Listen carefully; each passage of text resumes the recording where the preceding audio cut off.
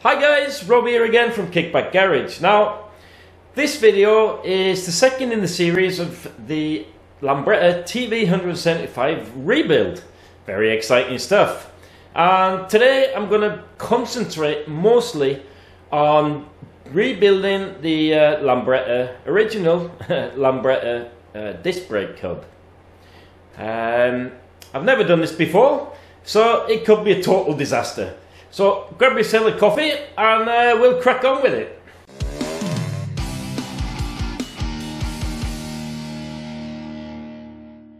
Right, I really hope that the sound is okay. I've got my little oven going there because it's a bit nippy out in the garage and it's blowing a bit of a gale outside. Before I start rebuilding this, I've got a couple of issues I need to sort out. First off is now the speedo drive looks pretty good, but it's all been painted into the hub, and these bearings don't actually turn. They're really rough. What I think has happened is when this was sandblasted, I think they've sandblasted with the bearings in, so they need to come out. I've got a bearing puller. I've got one on each side there. So it's just a case of opening that circlip and pulling them out with a bearing puller. I'll show you how I do that one. The second issue I have is when you're painting these type of hubs, it's really important to cover up the area, sort of definitely cover up the area here at least for the disc pad, because reading in Sticky's manual here, it says that you should really take away the paint on the outside so that the pad can move in and out freely. Problem here is that it's got really nice paintwork going on here and even clear coat, so I can't even get the disc pad in there. So what I'm going to have to do is take out the Dremel and fit it with I think either a wire attachment or a sanding attachment, and I'm going to have to remove the paint on the inside here. Also, the end caps here don't fit because the paint is a bit thick, so I think I'm going to take a Stanley knife or something and just cut those out so that I can fit those okay. Another annoying thing is that these threads have also been painted, but hopefully I can chase those out with a tap and sort that one out. So yeah, let's start with the Dremel thing. Right, so what I've done, I've fit this little wire wool attachment to my Dremel here, and I'm really hoping that I can get into this disc pad housing. And I don't need to go mad here, it's just this surface here, and I've got enough room for the circlip, so I don't need to take away that. So it's just this piece here, and this area here as well needs to go. So wish me luck, wish me luck.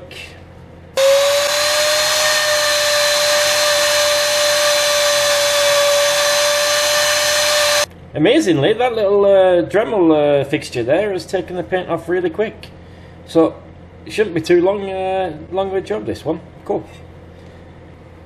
So the paint surface came off that really easy. I'm pleased with that. I killed my Dremel fixture, as you can see. All the reason for that is because my Dremel is buggered and I can't adjust the speed on it, but never mind. That's that job done. So the next job, oh, that's so annoying. He hasn't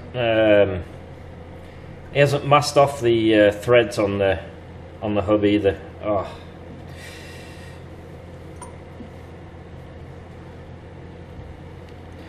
So the next job at hand is removing these bearings here. Now, there is a tube in between the bearings, so you can't really get to it to be able to knock it out. So what I'm going to do is use this, which I borrowed from work. I'm not that posh that I've got one in my garage, but this is a blind bearing puller tool or an internal bearing puller tool. And this works by pressing in there, and when you tighten that up, it expands this inner piece, which grips the inside of the bearing. If I'm really unlucky, you just pull out the center race, but I'm going to cross my fingers and hope that this works. I'm going to start on this side here, and firstly we have to remove the circlip that's stuck in here. Let's see how hard that is. that was okay actually. I love it when a plan comes together. And then it's a case of inserting this bearing puller tool. The important bit being you have to get it to line up at the back there.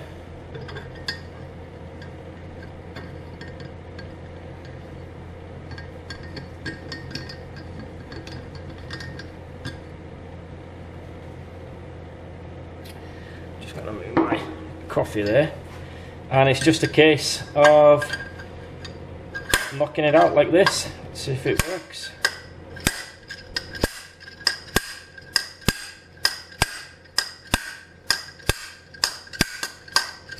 Hey! Easy peasy. Lemon squeezy.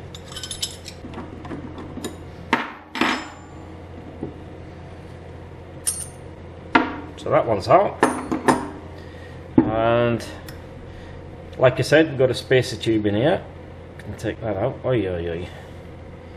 That grease looks horrible.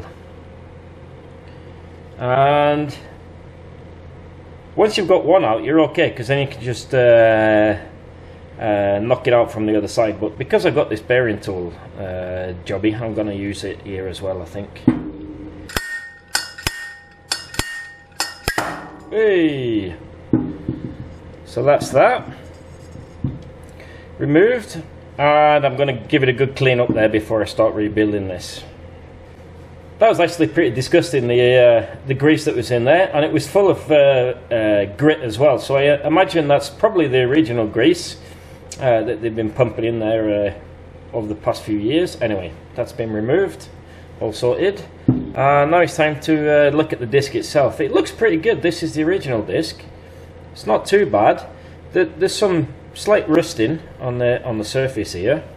And here we've got a tiny little bit of rust, surface rust as well, and there's also some grease and stuff here. So what I'm going to do, I'm going to wash it with some brake cleaner, and I'll put it in my lathe and spin it up, and I'll just use some of this M3 pad stuff to get rid of the surface rust. I think that should do the job, to tell you the truth. Unfortunately, it didn't fit in my lathe. It was about 2mm too fat, so I'm going to have to do it the good old-fashioned way. Oi, I think that should be enough brake cleaning. What do you reckon? I'm gonna kill myself here with the fumes. I'm just gonna have to rub this.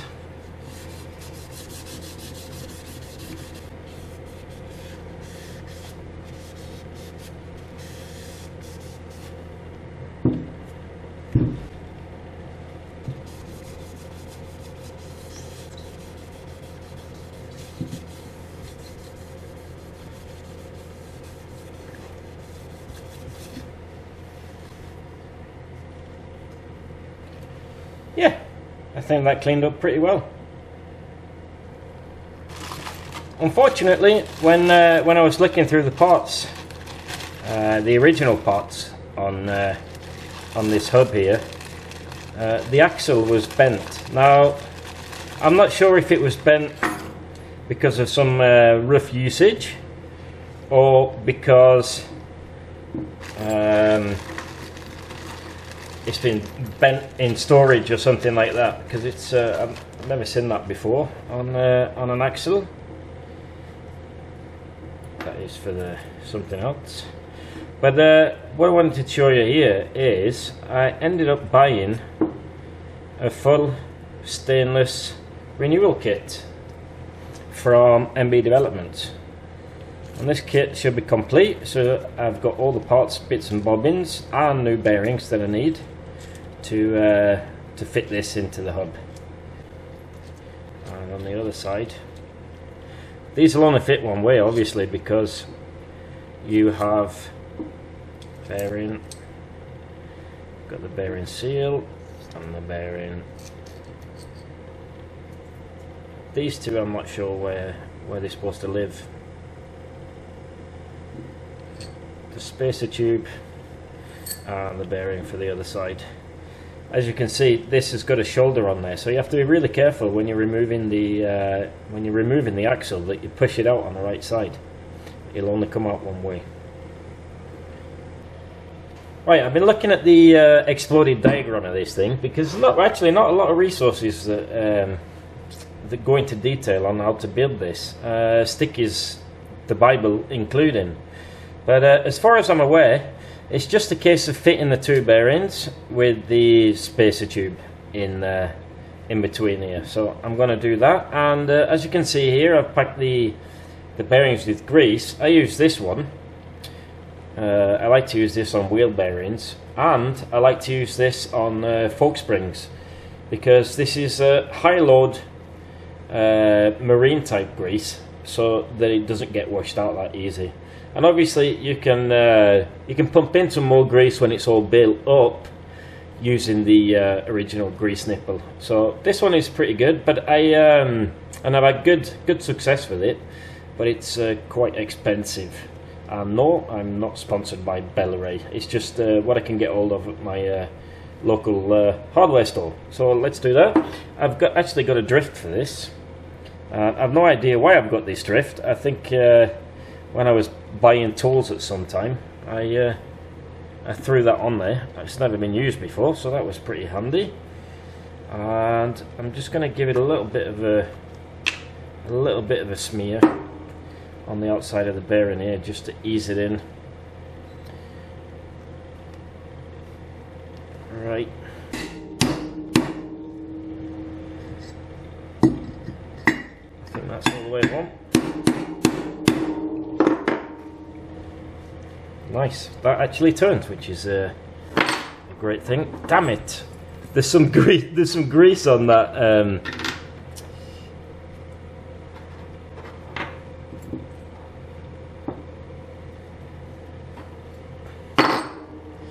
Bastard! I hate that when that happens. And then we'll put the spacer tube in there. Where are you, baby? Where are you? Where is my spacer tube? There it is. Spacer tube goes in there. And then bearing number 2.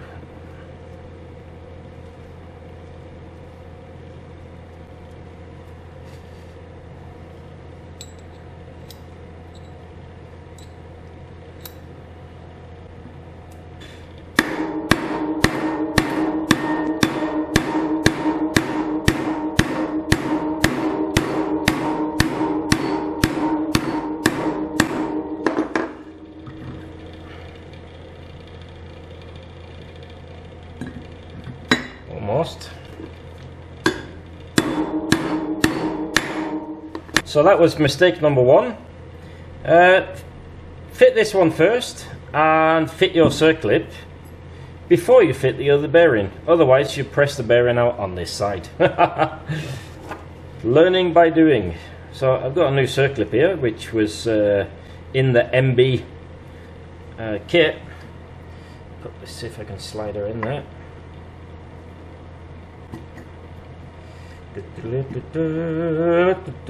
Get in, please.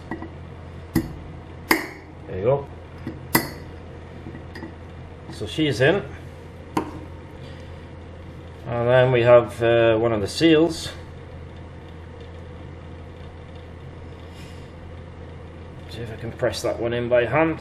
I'm pretty sure it should be okay. Yeah, easy does it. I can just give it a bit of a squeeze with the drift, and that should stop your grease from pouring out all over the place.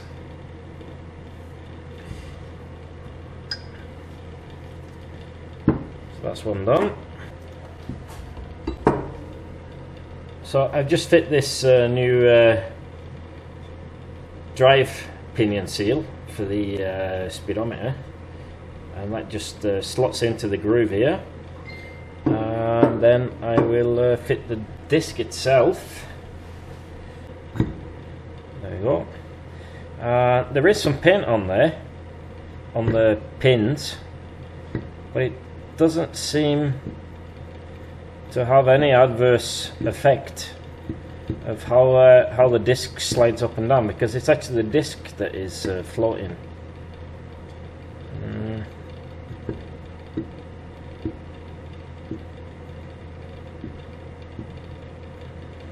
But I think, with me being pedantic, I think I'm going to take a little bit of emery paper and just file away the paint that's on these pins here, just to be on the safe side, I think, there.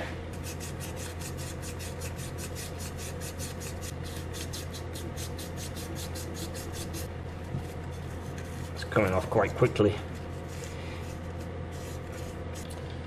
So the next job is to fit the pads. Now, reading in Sticky's manual here, it says that the modern type pads can be a little bit tight in there, so you should like take the radius off the edge here with the paint, because the paint is a bit thick.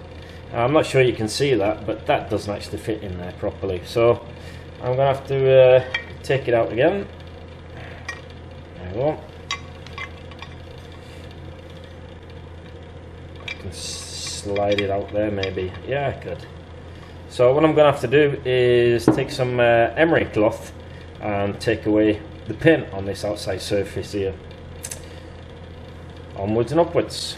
Right, as you can see here, I've taken the paint off the outside edge of the new pad here, and let's see if it'll slot in there like it should do. Oh, there you go. Perfect. Even a bit of jiggle room there as well. So that's good. That's sorted. Right, next job. I have just run through these threads on the tap, the threads that hold the disc pad adjuster, and I'm gonna just wind in this set screw until it's flush on the back side there. And it is a 4mm hex. Where is my screw? There it is. Where is my... there it is.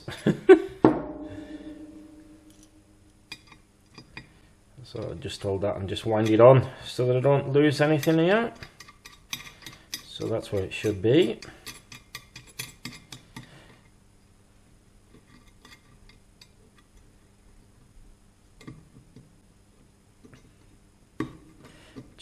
Just hand tight, it's just so I don't lose it. And then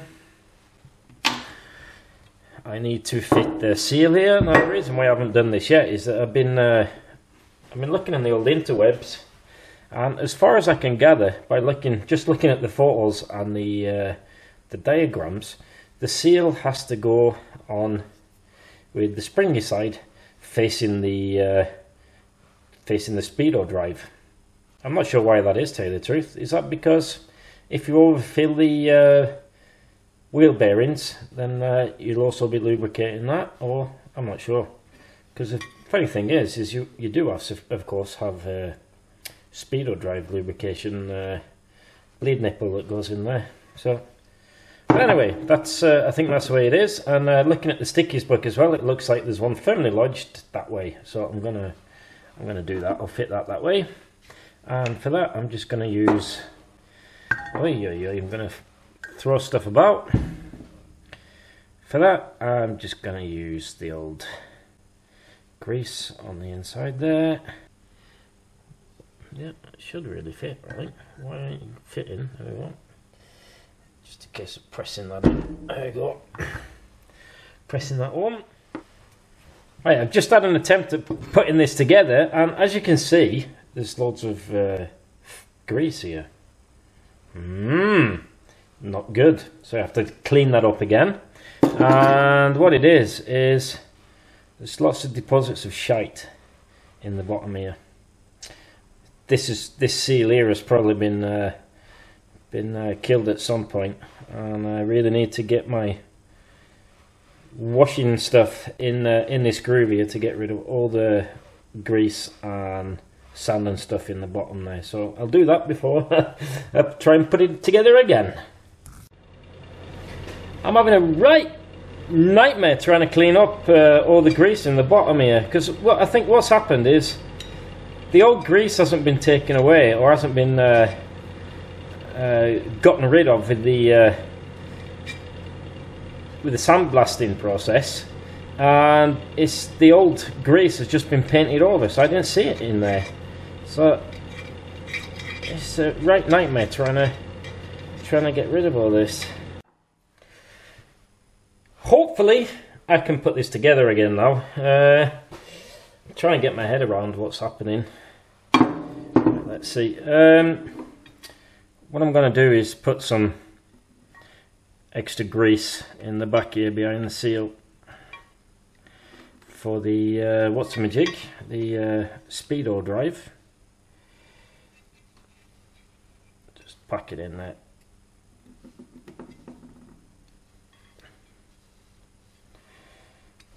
Just give it plenty.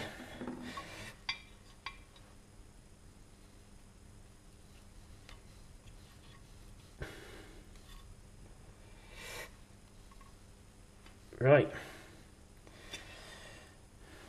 Looks good. Looking good.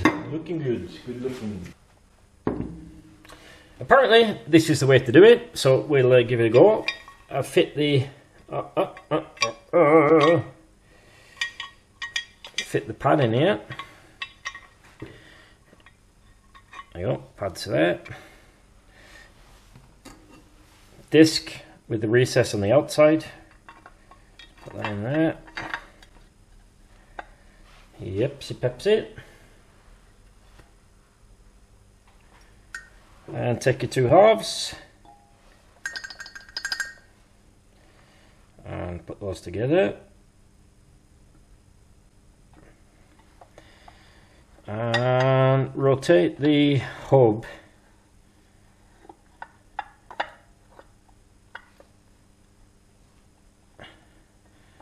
it only fits, obviously it only fits one way, so you have to rotate the hub. Nope, don't do it to me. No, get out. Get out of the hole, you bastard. So I just have to rotate it until it fits in all the holes. Very hard to see, but in there it's the posts supposed to fit on there.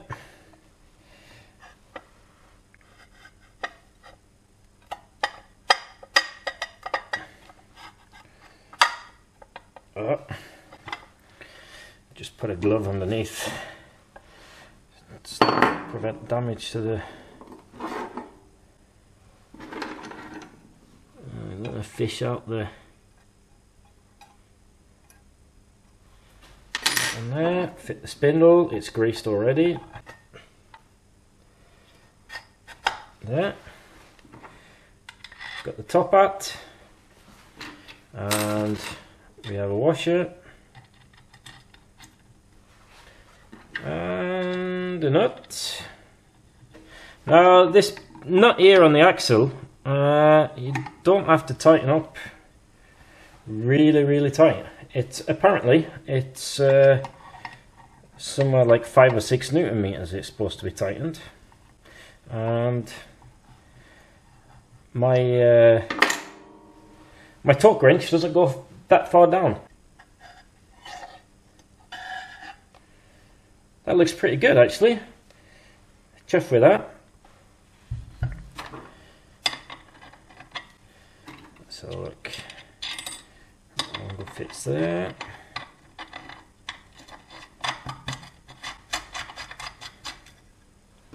This one there. I'm just doing this so that I don't lose these washers. It's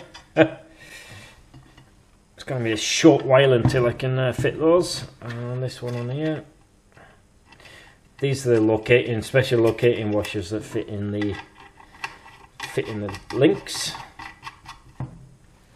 And then the next job is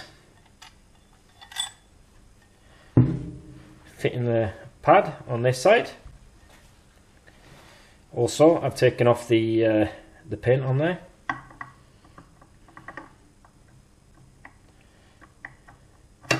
Just make sure that it slides up and down there. Easy enough.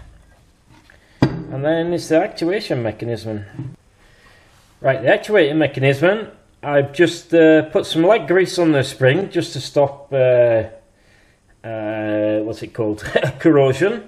And I'm going to use some, I've got some super duper heavy duty oil here, which I'm going to use. And the reason why I've put it in here is because I can use my fat belly. So look, I can open it up a little bit and just put a little bit of grease on the bearings here. So I use this one on the back side of the pad here. It's quite thick. I just give it a bit of a coat there. It's basically so it doesn't squeak and rattle, hopefully. So that's job done there. And this is dead easy, because it's just, you've got these like slats that they fit in. Just have to line them up there. You little bugger, you bugger. There we go. Press that in. And then we've got the circlip. A brand new fancy one from MB in stainless. One thing that I'm sure some people aren't aware of is there's actually two ways to fit a circlip. If you find, like, if it's really hard to see on the camera, I suppose, but if the indentations, they are orientated away from the hole. So if I fit this way, when I go to grab it to take it out, it'll just slip off. So this is the correct way here. Put this on. See if I can get this baby in.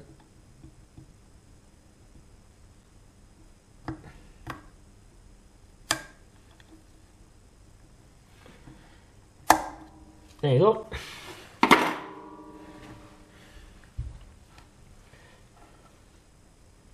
Yeah, she's sat in place. And now I need to find the all singing and dancing Lambretta eye cap. Where is it? Voila. It's the last touch to the job. Then I'm gonna fit the speedo drive. I'll do that now.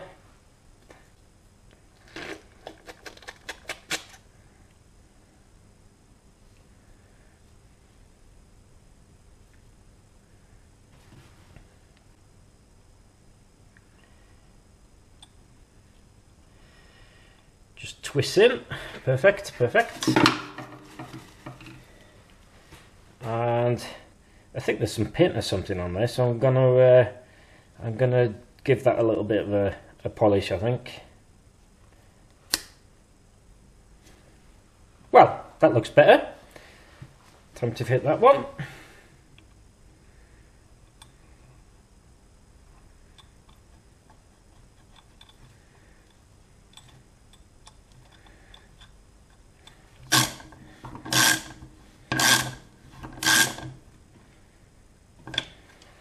Speedo drive, grease nipples. Now, don't think I've got a tap that'll fit those, but they definitely need a proper cleaning up, these two. I've got two of those. I think I'll use the original ones all the same. I'll just blow through and make sure they're in good nick and clean up a little bit. That's better. They look good. Put that there. Then we can fit this one to the speedo drive mechanism.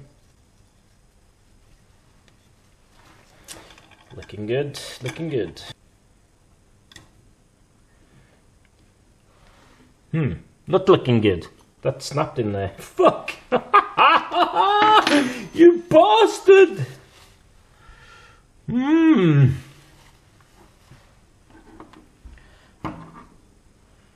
Shit. You win some, you lose some.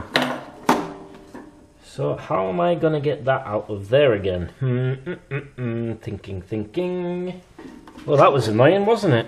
That's probably not, that's normal procedure, but I'm going to use a Torx, I think. Just going to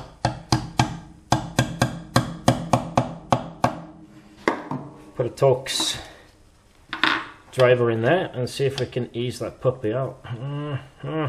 Because I really don't fancy taking out the whole disc. Oh well, there you go. Huh? A bit of kickback garage ingenuity for you. Just goes to show. There we go, got that out again. So, and maybe we have to try again. I think I'll use this one, although this one needs a bit of a clean up as well. Ta-da! This one isn't a brass one, so probably a replacement at some time. Because I think the original type ones were brass, but who cares? As long as this doesn't snap in the threads, I'm pretty happy. So let's see.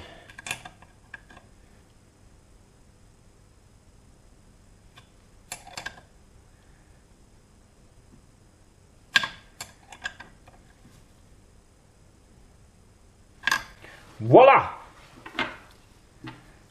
Piece of shit. So that's that side pretty much sorted. Ooh.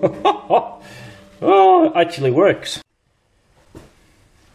And then I will refit the larger of the two grease nipples, which should go in here.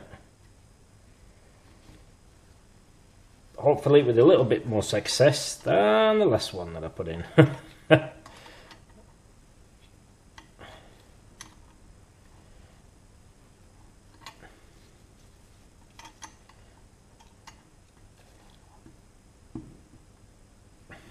Nice one, job done. So the second to last thing I'm going to do is just lightly nip up the mechanism here for adjusting the pad. Now to do this, you obviously just want to fit a socket there, and I wind it in the grub screw until the disc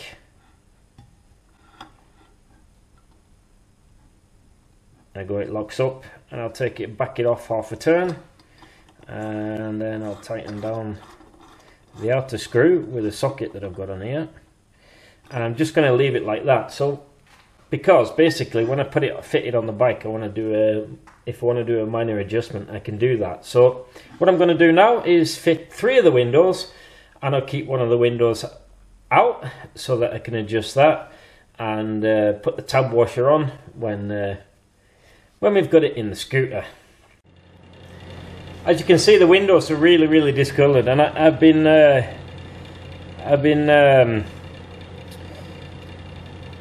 scrubbing them like mad, and I just can't get the discoloration off. So because this is going to look as good as it looks, I really think I'm just going to buy some new windows here. But to save me the hassle of showing you how you fit the windows at a later date, I thought I'd just show you here now. And basically, I think the easiest way of doing it is I bend them slightly, like this. It's got a bit of a U shape on them. Enter them in the back there. Obviously, these only go one way. This side hasn't got the spacing for the cast. Right? Are you with me? So I've pushed them on that back side there, and because I've started the bend, hopefully, without breaking these buggers, I start off the bend here, feed them in the back, use a small screwdriver, be careful if you've got new paint like we have, I just enter it on this side here, don't be naughty, just going to move her a little bit. I'll hold it hooked up there, and I just press her in here and just work my way through. There you go. And then you can straighten it out again. And that's the windows fitted. Now I have to take these off. But anyway, while I'm taking these off, you can do the old subscribe, give me a thumbs up, and hopefully I'll see you all in the next video. Ta-ra!